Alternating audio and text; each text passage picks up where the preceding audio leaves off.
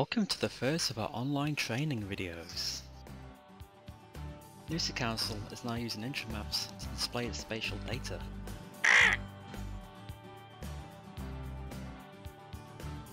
As you can see, there are 9 themes to choose from, and I'm going to choose Dog Management, which is one of our more popular themes. Whenever you use our public mapping system, you'll be prompted to accept the terms and conditions.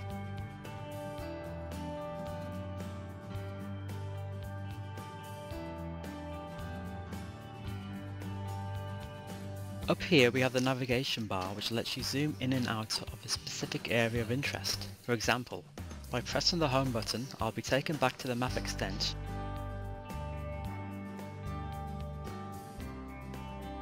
Before showing you the next function, I'm just going to change the base map from a road map to aerial photography.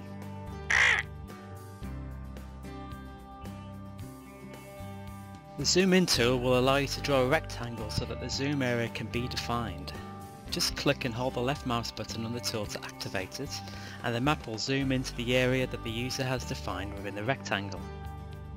You can also zoom in by a factor of 2 by simply clicking your left mouse button.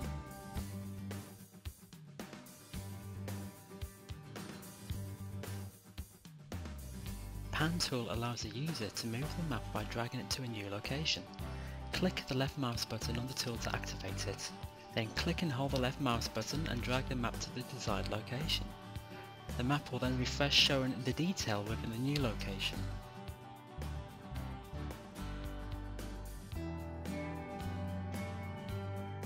The zoom out tool works in the exact same way as the zoom in tool. A single click on your left mouse button will zoom the map out by a factor of 2. And as with the zoom in tool, if you click and hold the left mouse button down and then draw a rectangle, the map will zoom out to the scale that you have defined within the rectangle. The final 2 features within the toolbar are the backwards and forwards tools. These are similar to a web browser's backwards and forwards buttons, but will only affect your map.